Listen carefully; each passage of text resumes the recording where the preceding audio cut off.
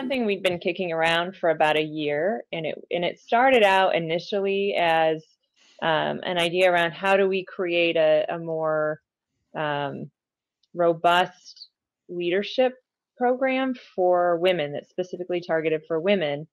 And and as we really played around with that idea throughout the year, the goal of the program changed. And it was much more about how do we bring awesome women, and that was a prereq, by the way, so you had to be awesome.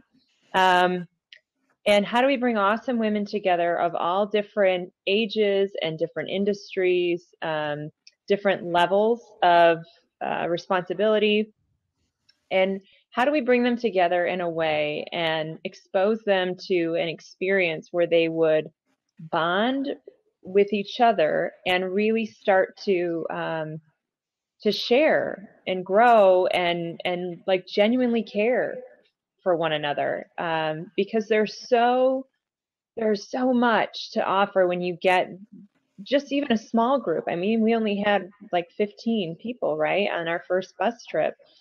And it was amazing the wisdom that was contained in that one moving vessel. And it was amazing how vulnerable and honest and unassuming every one of those women was. And we're talking, the Julie Novaks of the world who are polished, really, have it together, really accomplished professionally, sort of at the height of their career, all the way down to, women who didn't know why they were there and didn't feel worthy and didn't think that they could bring anything to the table. And it was just amazing to watch sort of the fellowship and the bonding that happened all on its own, all because we created an experience where these kinds of feelings and this kind of community could happen. And that's really amazing to think about what the result was when we compared it to what the original idea was at the start of 2015, and how much bigger, how much more meaningful, how much more inspiring the real result was. And it's the flow. It's exactly what you're talking about. And that was the jumping off point for us. Um, so we had this sort of super secret experience, and we didn't tell the ladies a lot about it. We just told them where to be and when to be there and to plan for a full day. And we sort of handpicked, our list of awesome women, and we had most of them say, "Sure, I'll come along." They had no idea what they were coming along for. And then we loaded them on a bus, which many of them had no idea we were going anywhere. So that was awesome. And we went on a bus, and we gave them these smash books, which was Misty's amazing idea. And it's like a journal, but it's not set up like your traditional journal. And it just really set the tone. Nothing about this day was going to be traditional.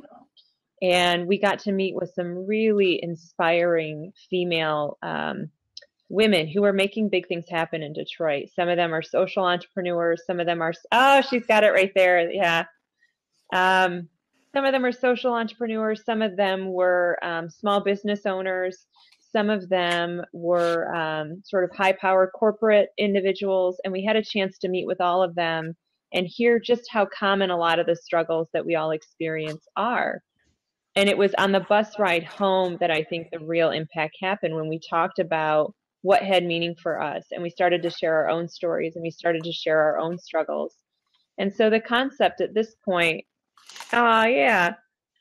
So the concept at this point is now that group that was on the bus, literally on the bus, has become a cohort. And we plan throughout 2016 to bring this cohort back together several times throughout the year for different events, some more social in nature, and some events that have a kind of a higher educational focus. We're calling those our sip and savor events, kind of a wine reference there. And we're going to kind of dip our toe in some pretty heavy material and then have a lot of time to kind of savor it and think about it, digest it, talk about it. And again, I think that's where the real impact's going to come.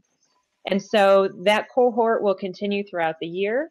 And then this fall, we'll launch cohort 2, and we'll bring a whole nother group of really amazing ladies together.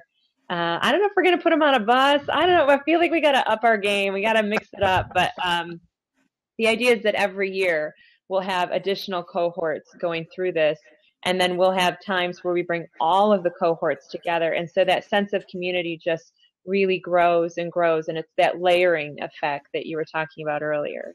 So that's kind of our first offering. It's a little out of the box. It's very pure reinvention-y, and we're sort of building it as we go.